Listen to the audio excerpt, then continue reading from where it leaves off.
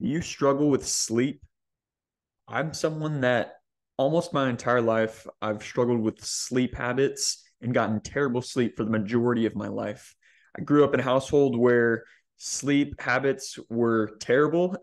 Everyone in my family uh, went to sleep really late, slept in just to get the amount of sleep on weekends, like catching up on the weekends, stuff like that. Just terrible sleep habits. And I've gone from that sleeping terribly, probably averaging 5 to 6 hours of sleep my entire life, if you kind of averaged it out, to now sleeping consistent 8 hours a night, every single night of consistent sleep. And I'm going to share with you my journey, what I've learned along the way to improve my sleep. So if you do struggle with sleep, listen to this. I promise you that you're going to come out with some really practical tips. So listen to everything I say in this podcast, put it into action right away. And I promise you, your sleep is going to improve. So let's get right into it. And again, welcome to Elevate Everyday Podcast. I'm your host, Cade Junkerth. I own Fitness Junkie Training. Well, let's get right into it, guys. So, sleep. I already told you my story. Now, the number one tip that I have for you, and I've posted this on social media, but I call it the 10-3-2-1 rule. Okay, so 10-3-2-1. And the 10 stands for 10 hours before bed. You want to stop consuming caffeine. Okay, 10 hours before bed, stop consuming your caffeine for the day. Studies show and research shows that even, I've heard people say, they're like, I can still fall asleep. I can drink a whole Bang energy drink and fall right to sleep. Caffeine doesn't hit me like that.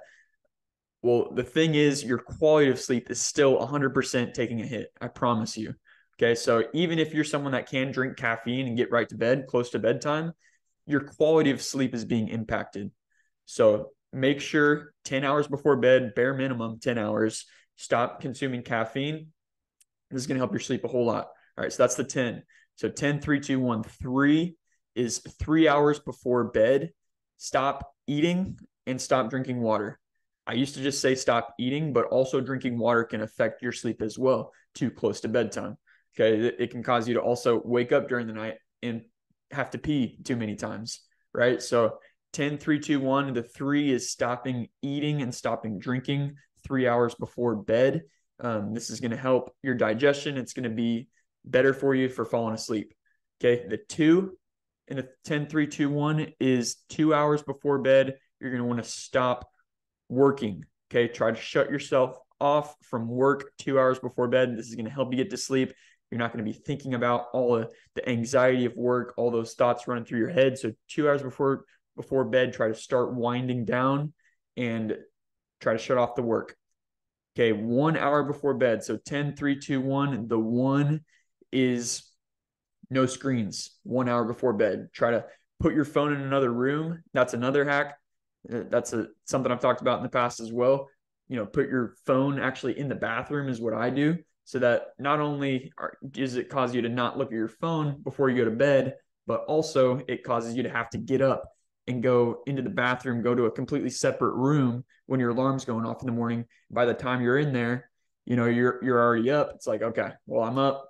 Time to get after the day, right? So it's just an extra obstacle that gets you up, and it's an extra barrier between you and your phone, so that you're not on your phone right before you go to sleep, because it is a stimulant. Screens are a stimulant. Things that you're looking at, you're getting dopamine hits. It's causing you to stay up. So yeah, 1 hour before bed, shut off the screens. Okay, cool. So that's the 10-3-2-1 rule. That alone, guys, if you can follow that, that's going to be a game changer for you. The next thing I'm going to talk about is caffeine and supplements. So I talked about caffeine, shutting it off. Let's also talk about dosage and types of caffeine you want to consume. So I've talked about this in another video. I've made a complete caffeine video. So if you haven't seen that, go check it out. It's earlier on in my channel, but go check out the caffeine video I did. And I go really deep into what caffeine actually does, everything like that. So if you want to really deep dive into caffeine, go check that out. But to touch on a few things, you want to consume either coffee or tea to get natural sources. I used to be someone that drank a lot of energy drinks, took a lot of pre-workout. I've pretty much shut myself off of those completely. And I just get natural sources of caffeine from coffee. also espresso and tea. Okay. I do drink a decent amount of caffeine. I'll be honest with you. But what I do is I front load it early on in the day. Well, you actually want to wait 90 to 120 minutes to maximize your caffeine and not get a huge cortisol spike. So it's better for your stress, better for your hormones if you wait a little bit in the morning. So 90 minutes to 120 minutes, then consume your caffeine, but then you want to shut it off, like I said, at least 10 hours before bed. Okay, so that's how you're going to get the most out of your caffeine. And dosage wise, you want to be somewhere between, depending on your size, your gender, your tolerance to caffeine, you want to be somewhere between 100 to 300 milligrams of caffeine. That's where I kind of stick between. So right now, I would say, and it has to do also because I'm cutting, and just when the calories are low, sometimes it helps to have a little bit of caffeine to get you through and everything. But right now, I'm closer to probably 340 milligrams a day, to be honest with you. But that's like the max that I usually go. Okay, so somewhere between 100 to 300 milligrams is kind of the sweet spot where you're going to get a lot of those positive effects without the negative effects. All right, so that's some of the things on caffeine. If you want a deeper dive into caffeine, check out my older video that I made completely on caffeine. Go check that out. Now let's talk about melatonin, because this is a big one as well for sleep. And I think melatonin gets a bad rap. A lot of people say, anecdotally, that it will have you be drowsy.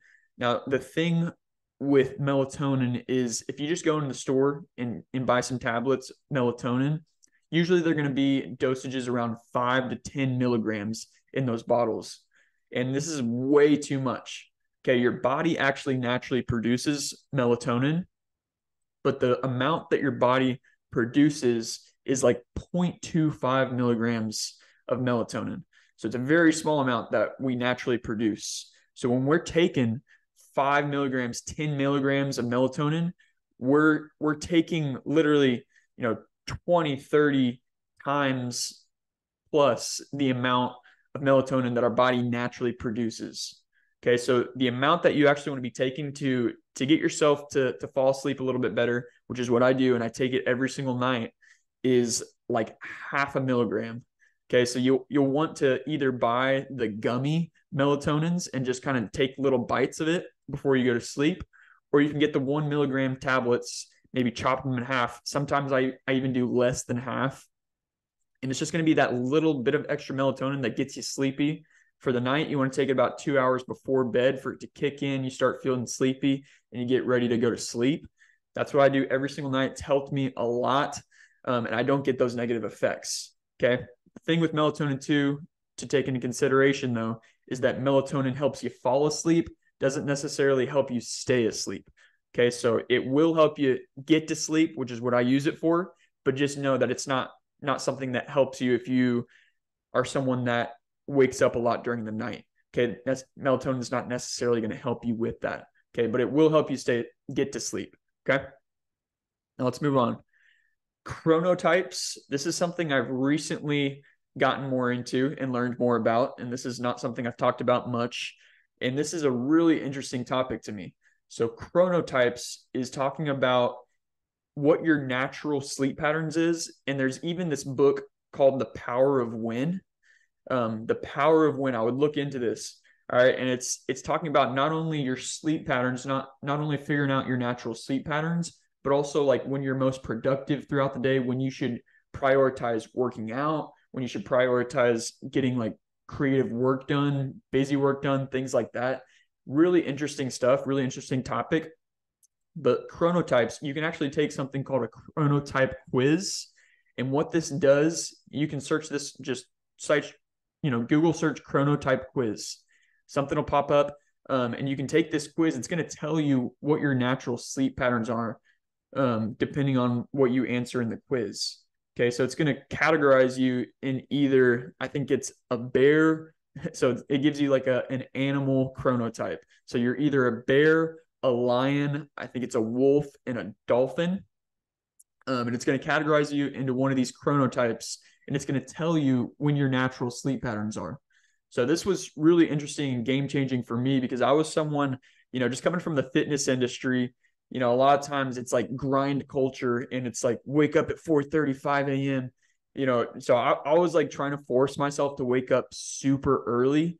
Um, Come to find out, I'm actually the bear chronotype, and my natural sleep patterns are sundown to sun up, which is like around like 8:30, 9 p.m., which I don't go to sleep that early. I usually go to sleep, around 10 o'clock.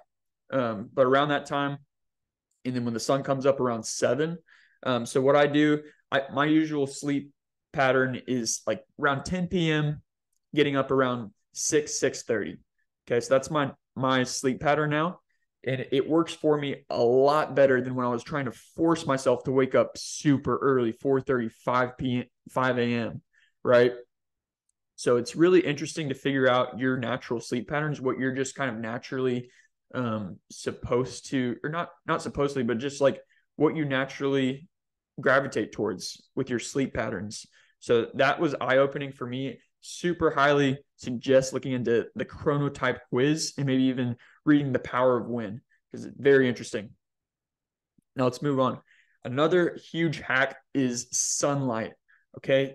And what you want to pay attention to is getting sun on your eyes. I learned this from Andrew Huberman. This is a big factor because our ancestors were used to getting sunlight early on in the day, like seeing sunlight. Nowadays, we all live inside completely for the most part. And, we're just shut inside with no sunlight. So we don't get these positive effects from the sunlight. But what you want to do is get the sunlight on your eyes early on in the day. And this helps your natural circadian rhythm. So it helps your natural sleep patterns. All right. So get sunlight on your eyes early in the day. Late at night, you want to shut that off. You want to get no light, no sunlight, no artificial light. You want to like be in a dark room. Okay. So one thing that I've done to help with this is I've gotten a blackout curtain in my room because I had a big window in there. There'd be car lights, street lights coming in. It's just not super dark, but you can get this on Amazon. It's literally blackout curtains. Just search blackout curtains on Amazon, and it's going to completely black out your room. Like my room is pitch black when I'm going to sleep now, and it helps me sleep a whole lot better. All right, so blackout curtains are a game changer. Get some sunlight on your eyes early on in the day when the sun's coming out. I've got my big window right here, right next to my workspace. I'll literally, as I'm drinking water, starting to drink my coffee for the day, I'm making a point of it to look out this window and get that sunlight on my eyes to get my natural sleep patterns, my natural circadian rhythm going in the right direction. All right, so that's a big one. Sunlight, make sure to be paying attention to that. Now, this is a huge one, and I've talked about this before, but regulate your sleep schedule. All right, this is one, I'm sure you've heard this before, but this is like one of the biggest things that helped me get better sleep, and it's regulating your sleep schedule, whether it's the weekday or the weekend. Because I was someone, during the week, I'd be waking up super early, forcing myself to try to wake up at 5 a.m., like I told you guys, going to sleep, trying to go to sleep pretty early, but still not getting the best sleep, probably going to sleep closer to like 11, 12 p.m. So like getting maybe 5, 6 hours of sleep. And then during the weekend, it'd be completely different. I'd be going to sleep 1, 2, 3 a.m., sleeping the next day till like noon, right? So it was just all over the place. It made it so much harder to get back into a regular schedule during the week. So if you can regulate that as much as you can, now I pretty much go to sleep at the same times and wake up at the same times every single day, whether it's a weekday or the weekend. All right. So regulate that as much as you can. It's going to make a huge difference to your sleep. And it's going to make it a lot easier during the week to stay on a schedule when it's just the schedule you always stick to. All right. So regulate your sleep schedule.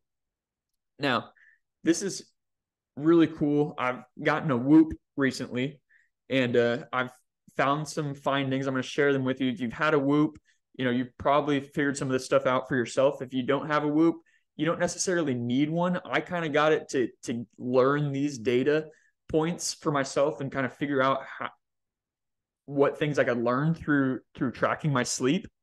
And I think it's been super helpful. And I'm going to have it probably for a while just to know and kind of see more data on my sleep.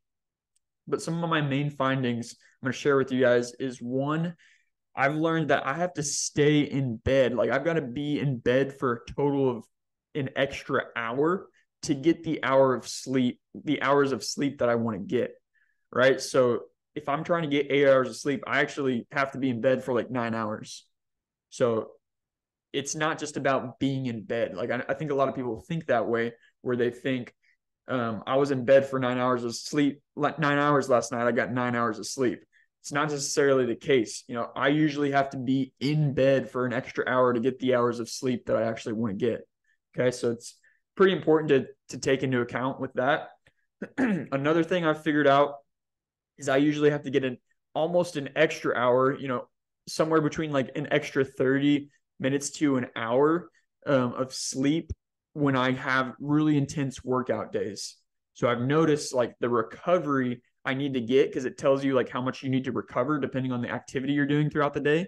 If I have really intense workouts compared to like if it's just a cardio or rest day, then I need more recovery. And I didn't realize how much more I needed to sleep to recover from stuff like that.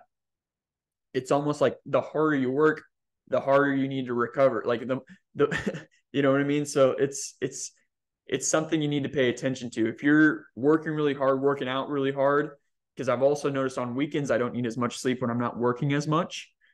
So not only like I'm not only physically but cognitively, if you're just working really hard, make sure you're recovering really hard as well. All right, so that's a big one. Trying to think of other things with the Whoop. It's been just interesting seeing the stress monitor, just seeing how much stress affects my sleep as well. I've noticed on really relaxing days I sleep really good, which is almost counterintuitive to me. I would actually think that on days where I'm super stressed out working really hard that I would sleep better because I'm so exhausted, but it's actually the opposite. So that's pretty interesting. Other than that, Whoop has been a cool tool. I liked it. I would recommend it. You don't necessarily need it. You can just kind of like understand some of those findings that I shared with you. But, if you're someone that wants to really track and dial down your sleep, dial it in, then I would recommend it. It's been pretty helpful. So some other hacks. I already talked about the blackout curtains. That's a huge one. Search that on Amazon. Get yourself a blackout curtain. If you have a big window in your bedroom, it's going to make a huge difference. Like it's pitch black in there when you get the blackout curtains. So highly recommend that. I've actually tried mouth tape. I tried it for like a month. I gave it a shot. There were some nights. So the benefit of mouth tape, and this is why I got it and why I got into it, also from Andrew Huberman. He talked about this a lot. Breathing through your nose is much better for your health than breathing through your mouth, and it's better for your sleep. So that's why I tried the mouth tape. So I gave it a shot. I tried to do the mouth tape thing. I'm just some days I get congested.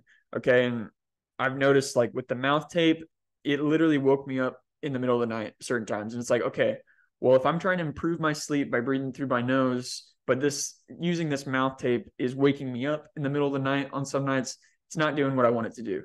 Okay. So I scrapped the mouth tape. It's just not for me.